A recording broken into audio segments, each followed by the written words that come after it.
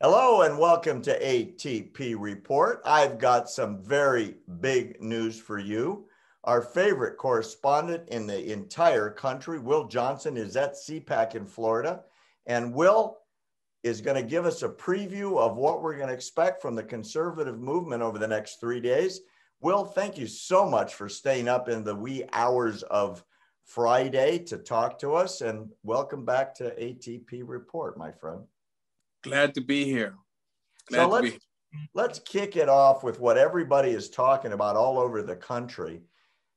President Trump is going to have his coming out party post 1600 Pennsylvania Avenue.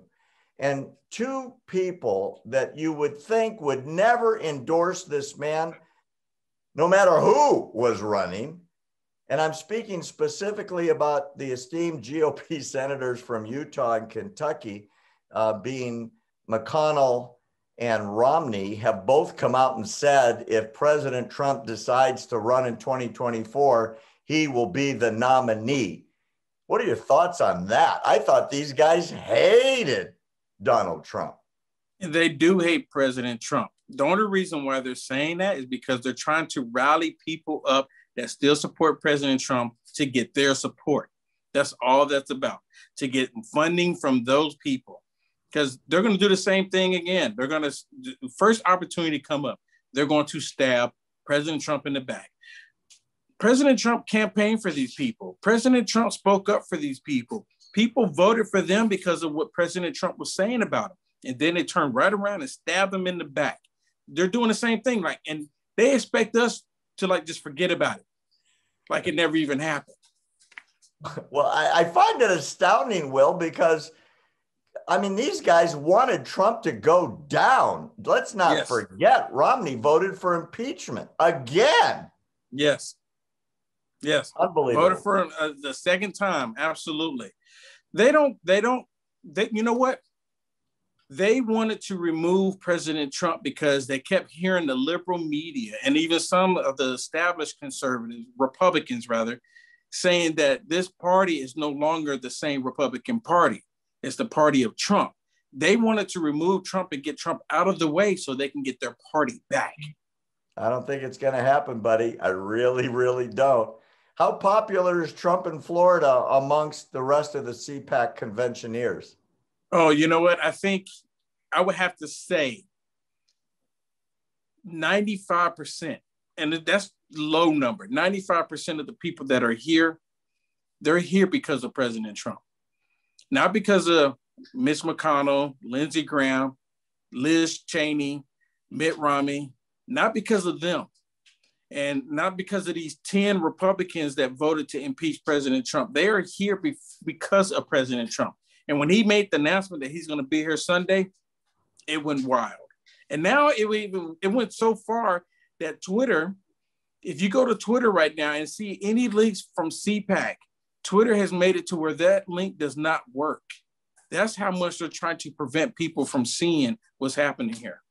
Well, what is it that people are looking to get out of CPAC besides Trump on Sunday? Well, I talked to a couple of people and they said the main reason what they're here at CPAC is to coordinate and to make connections with other like-minded people. That was overwhelmingly the answer that I received. And they just want to make connections and talk to people and don't have to worry about, Antifa and BLM and the socialist communists attacking them for not agreeing with them. We're here with like-minded people. Well, tell me this.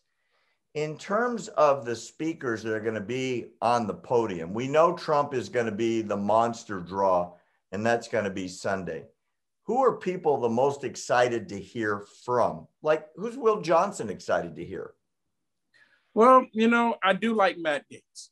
I have to tell you, I do like him. I want to hear Governor Santos and hear what he has to say, the governor of Florida. I want to hear what he has to say. But the rest of them, I kind of got a general idea what they're going to say about the Democrats and what we need to do. And my biggest thing is listening to what the people have to say. Got it. So by Sunday, as you've said, and I believe you because you've got your finger on this pulse, Will, Trump's the man if he wants to be the man. I'm going to ask you two things. These are predictions before it has started. I mean, you're obviously there. You've been around the buzz. You're getting a feel for the vibe in the audience, so to speak. Number one question. Does the GOP leave Florida Sunday night, Monday morning unified? That's a good question. Maybe not the GOP, but maybe the GNP, the Grand New Party. Because the Grand Old Party is old. It needs to go away. It needs to be changed. You know, the Democrats changed their party. It is now the Democrat Socialist Party or the Democrat Socialist Communist Party. We need to change the GOP. And that's what Mitt Romney, Mitch McConnell, Lindsey Graham, the whole lot of them, they're upset because the party is changing and it's changing for the better. It would have been to their interest to still stick with President Trump, to stand up for President Trump, but they didn't realize it. They thought they were making a deal with the devil. They were going to get something out of it, and they're getting just the opposite. They didn't realize it. Well, all right. I appreciate that. And in that sense, I agree with everything you just said. Here's the big one. Does the party leave Florida united behind Trump till 2024 with him on the top of the ticket? What's your prediction? Well, I do believe that if President Trump comes Sunday and he makes an announcement that he's going to run for 2024, but you know, I be honest with you, I don't know. I don't think that he actually will make that announcement now. I think it will happen after the midterm election. But let's say after Sunday, he's going to see how many people want him to continue. He's going to see that. And I think this is part of that. For him to come to see for himself how the people react. Do they still want him after, you know, because a lot of people think that he gave up. And it looks that way. Just to be honest, because he had the opportunity to call martial law. When they broke the law by going against the U.S. Constitution, by going to these judges, going around the legislators, they completely violated the U.S. Constitution. He could have, within his authority, called martial law. I wish he would have. And just whatever the outcome of that would taking place and let it happen. But it didn't happen because now we have a coup d'etat under the cloak of an election that took place in the United States of America, and they removed President Trump. So I think the country or the Republicans, they're going to remain unified behind Trump, even through all of that. I still think that. And I think after this Sunday, President Trump he's probably going to weigh should he continue. That's just my opinion, but we'll see. We're very, very appreciative of you staying up all night to be on the air with us live from CPAC. Will you come back every day and give us highlights, please? Oh, absolutely. Absolutely. We'd love to. We'd love to have you, and we're very appreciative. You don't even look tired, my friend. I can't believe it. You've been traveling all across the country. It's the middle of the night, and you're on TV with ATP, and we sure appreciate you.